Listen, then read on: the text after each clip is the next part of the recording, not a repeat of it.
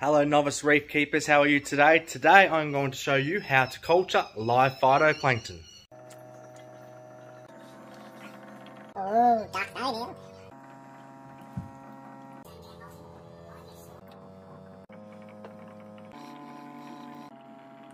Hey guys, how are you today? So this is the phyto that you just saw in that video at the start that I just cultured. So about half of this will do me for about a month. So I am going to start my new culture. So the first thing you want is to sterilize everything. You want to either use some sort of steam, hot water. You don't want no chemicals or anything like that. But the reason that you want to sterilize anything is because if bacteria gets into your culture, most likely it will kill your phyto. So it's very, very important.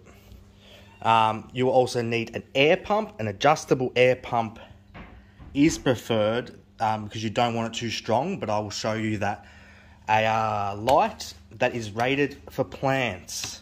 So not any old light, you want a grow light, some air line, and a check valve to stop it from siphoning, and that is it. To start off with, you'll need a container.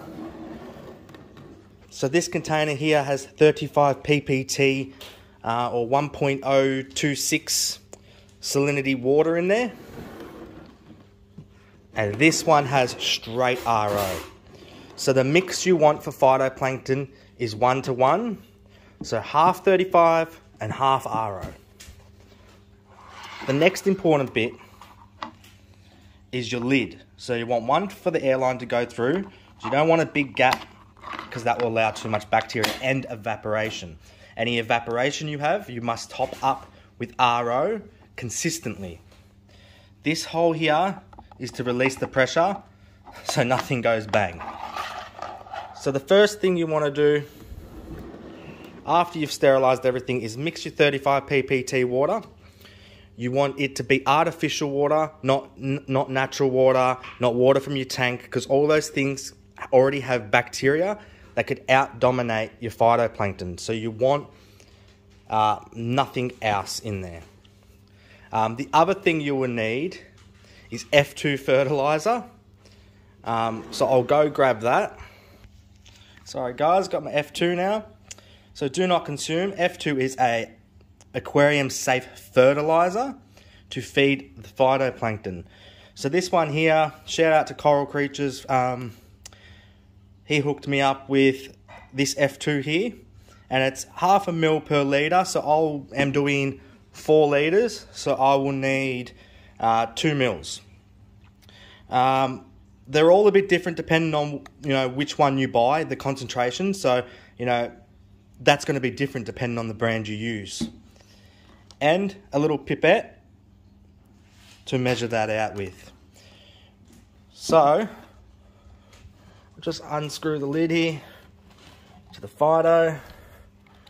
As you can see, that's the one I did, quite green.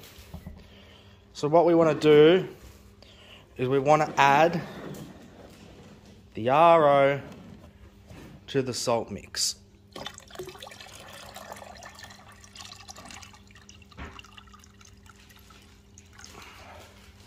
There we go.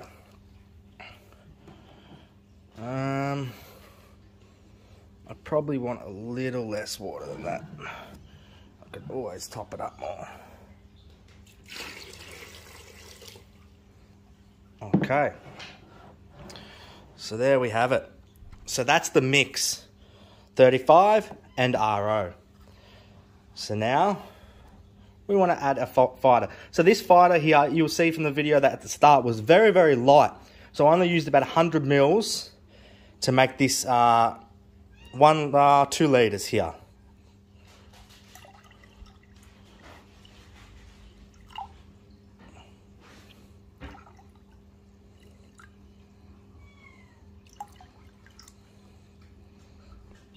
So go half. So half for me to use in my tank, and now I've got another 4 litres. So we'll top that up again right to the top.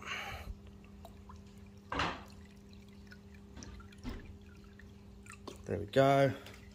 So if I know that it's right to that line, so when it drops, you know, I want to top it up with RO and we're ready to go. Next thing you want to do is you want to add the F2 fertilizer. Put that cap on hard. And we want to add 2 mils of that. So you can see the little 2 mil bit. I'll probably do it in separate bits, so let's do 1 mil. And another mil. So that's it. So let's put the cap back on that. So that's it, guys. We'll put the lid on our Phytoplankton just like that. I'll carry all this upstairs and I'll show you how to set it all up. So here we are, guys. As you can see, I've put the air line in and you want it on the bottom. The reason that is because phytoplankton without any movement will just sit on the bottom and the cells will squish each other and they would die. So this just keeps them free floating and not laying on the bottom. Now you only want it gentle like that because too high is just unnecessary. So you just want a nice medium bubble like that. And then the light. And you just want that light on for the same as your tank. 10 to 12 hours a day. And that is it. Turn it on and off or put it on a timer. Wait 10 to 14 days to harvest it. And that's it. Hello novice reef keepers. So I'll show you me just feeding off my Phyto just here. It's going to be a bit hard with one hand, but generally it's 1 capful depending on the mix per 50 litres. So I've got 200 litres here, so I'll just go ahead and I'll add 4 caps of these.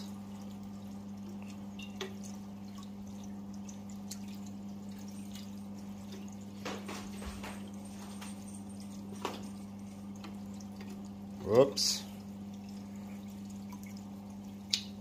1 more. So the great thing about phytoplankton and what it does. So phytoplankton feeds your microorganisms and fauna, which in return then feed your coral. So there has been studies lately that say that phytoplankton does directly feed your corals. But a lot of the studies previously have said that phytoplankton does not directly feed your corals. In fact, it indirectly feeds your corals by feeding your copepods, amphipods, diatoms, all those good little creatures. It has a massive population boom, and then in return, all your corals and your fish get that. In return, some of the microorganisms that this stuff helps with, in return gives you a cleaner looking aquarium. So when I say that, you know, a lot of detritus and that, it's just not there. So I do not run socks in my tank, mine the sand, but you will not see 1 speck of dust. When first adding it, I did have a bit of a diatom bloom because I had a lot of food. But since then, nothing. Crystal clear water and no particles for me. As you can see, my tank's still waking up. The lights only came on about 10 or 15 minutes ago, so they will all wake up and be happy. I forgot to add that this phytoplankton, so you culture it, it takes about 10 to 14 days. I did mine for 11 days. But after culturing, and it's bottled up, you put it on a windowsill. Just like this.